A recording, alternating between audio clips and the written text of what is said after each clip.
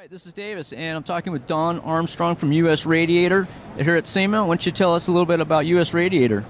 U.S. Radiator's been in the aftermarket of making replacement radiators for, well, back in the day we made them for everything. And then the hot rod restoration market started to grow, and we noticed that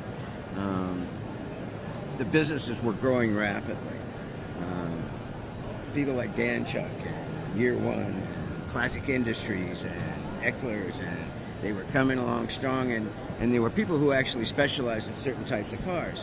So, and we were building a lot more of that stuff. So about the mid-'80s, we've been doing this since the 60s. We've been a member of SEMA for about 28 years. And about the mid-'80s, we decided, there was enough volume and enough business in the hot rod and restoration to keep our little company happy. What separates us from everyone else in the aftermarket for this type of the vintage radiators is that we've tooled everything. We die stamped the tanks to look original. Everything looks original. If you look, aluminum radiators have come along very big in the last 10, 15 years. And basically, if you look around at everyone who's selling aluminum radiators or claiming to manufacture, most are made in China.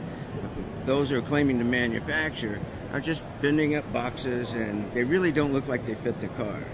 We pretty much struggle now to find new things to tool. Last year we tooled 62 Cadillac with Air, which was a one-year-only car. I was just going to say, yeah, 62, you just pulled that one out. Yeah.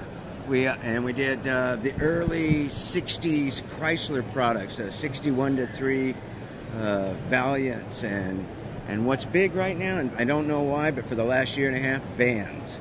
Vans are going. Vans are coming back, and it's like, a guy comes in and I've got 3 vans, man. I got a Ford, I got a Dodge, and so we've tooled a couple of Dodge van style.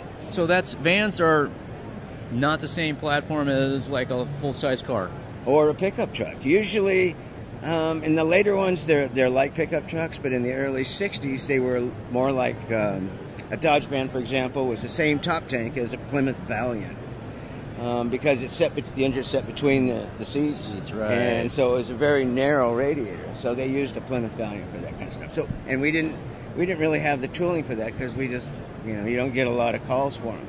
Quick question for you: what should a person be looking for as far as buying a radiator? I mean, what should they look at as far as, you mentioned, quality and the tooling? If it's restoration type of a vehicle, then you're looking at something that looks original and fits dead on. That everything has to line up. These cars, the old cars, were tough. I mean, no 2 core supports were made the same back in the 30s and 40s, 50s. 57 Chevys. We sell a lot of those, and GM used fender washers to mount them because no 2 core supports were exactly alike. So some of our customers put those washers in there with them to make up that difference. We can only make them one way. I mean, we could make them several ways. 32 Fords is a perfect example. I make 23 versions of a 32 Ford. The guys, it's a car guy's world, and everybody wants their way. And they might channel the car, they might chop the car, they might use a flathead, they might use an LS motor, they might use, so all of this comes into consideration when we're making the radiators, because the plumbing's going to be different. And we make 3 different types of cores. Okay. The 60 style core was around from 58 to about 84, something like that. It was a steadfast, we call it a standard automotive core. It's a 1/2-inch fin. In the 80s, the Japanese came to town with these tiny little fins in radiators, and they were 1-row radiators on turbocharged V6, and we thought we were going to be really busy. Well, it turns out that they figured out that the heat moves away from itself, and it moves towards the center of the fin in the core, and once it gets out into the center, the air pulls it off. What they did is they went to this real small fin. You see how small that fin is? That is tight. Compared to, say, this fin? Exactly. All right. We got twice as many heat transfer points in this type of core. Heat transfer points is where you let the heat get out of the radiator. So the Japanese taught us this in the 80s. So we went to a high efficiency in the 80s, and then we went to an optimum core, which is what this one is, 1/4-inch fin. It creates other problems we have to deal with, like airflow. But when a guy says, I have a 1,000 horsepower motor and I want to drive it down to the donut shop in the morning, this is what he needs, because he's not going to get up, put enough air through it driving down the street to keep it cool. When the airflow stops, heat transfer stops. So we have to we build a lot of shrouds and fan packages. I saw that. We install them on the radiator. We build what we call a triple flow. This has got a notch in the tank so you can see inside of it, but right here is a wall. All the water comes in here, comes across, hits a wall here, goes back up, comes over, hits a wall here, comes back down. We call it the triple flow, and we've been making it for about 20 years now. We learned this from the guys racing sprint cars and midgets. They've got unlimited cubic inch motors, and they've got a tiny little postage stamp radiator up in the hood, and it's running cool at high RPMs. And we said, how do you do that? And they showed us the radiator. We cut it apart. It had walls in it. So we started doing that. I started doing it for my buddies in the car club, because it drops the temperature another 20 degrees. The only thing a radiator does is drop temperature from here to here.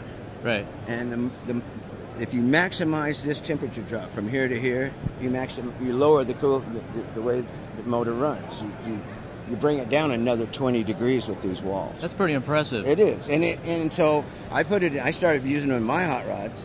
And then my buddies would go, how come that thing runs nice and cool? It's just sitting here in a 120 degree day. And I told them, well, I got these walls in the radiator. So, well, make me one. And so pretty soon, there you we were making a lot of them. And your manufacturing facility is located where? We're in Vernon, just a suburb of Los Angeles. We've been there about 16 years. Prior to that, we were in another area of Los Angeles for about 30. I've been doing this for 45 years. Based in Southern California. Based in Southern California. The doors are always open. Anyone who sees this and wants to come in and look around, we'd be glad to give you a little tour. It's pretty interesting stuff, really. I'm surprised that I've made a living doing this. I would have done it for nothing. It's fun. And we're playing with old cars all the time. Sounds like it. Sounds great. And can you give us your website?